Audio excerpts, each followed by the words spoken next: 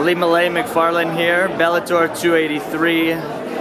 Down here for some fights. I saw you in the commentating booth. How exciting was that fight? That was really awesome. I'm a huge Women's MMA fan, and so, despite me and Vita sharing some history together and some bad blood, that was fun to watch. Now you're back in there next month.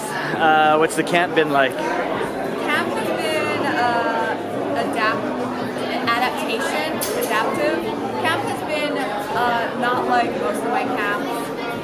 I kind of was alluding to just getting older and having lots of knee problems. That's what I was out for a year and a half prior to my last fight because I was getting knee surgery. So at the end of the day, I'm not getting any younger, and it's just about making sure my body is able to sustain the level of training that's required of me. Talk about those adaptations then. What exactly do you mean by that?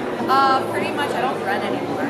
I do elliptical and full workouts and everything. So just lots of low impact training is what we kind of have to focus on, and different ways to get my cardio up that didn't involve the running and the impact. So it's more the strength and conditioning, not the MMA training itself. Yeah. At the end of the day, really, and I feel like a lot of fighters go through this, that as they get older, they don't want to spar anymore. Not that we don't want to spar, it's just, what's the point of sparring? We know how to fight.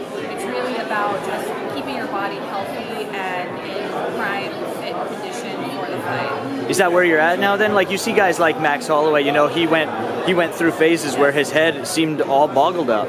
And then you saw him after, no sparring sessions, and he was the best fighter you've seen. So is that sort of where your head is at these days? Yeah, I think so. Max is a great example. He did that entire camp with no sparring.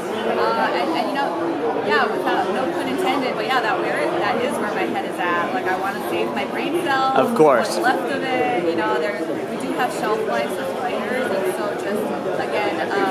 just staying as healthy as you possibly can for that next chapter post fighting is kind of what I'm focused on. So you have this next fight. She's sort of an up and comer, not a huge record under her wraps. But do you think a victory over Bruna Ellen will put you back into title contention? I mean, yeah. I don't think Bruna Ellen is up and comer. I think she's there. We were actually signed together in that first wave of girls that built the division, and so I think that during COVID she had that long layoff, and so people were kind of where did she go? And so I don't think she's an up and comer by any means. But with that said, I think that if I do win this fight, I'm gonna have to fight again.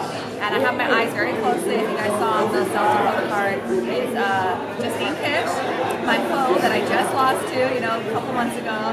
Justine Kitch is having a rematch against Deanna Bennett, who is definitely in title contention. So I think the winner of that fight will probably get a title shot. But it's crazy. Our division is so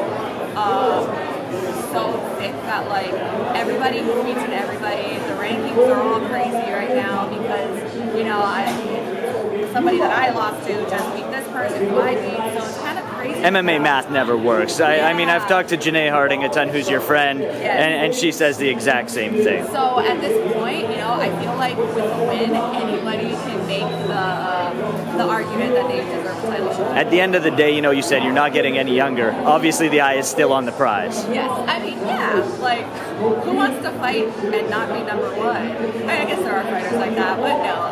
Of course, I would want to get the belt back and retire as a champion and bring that belt back home to the islands. But again, I'm not getting any younger, but with age comes wisdom and experience.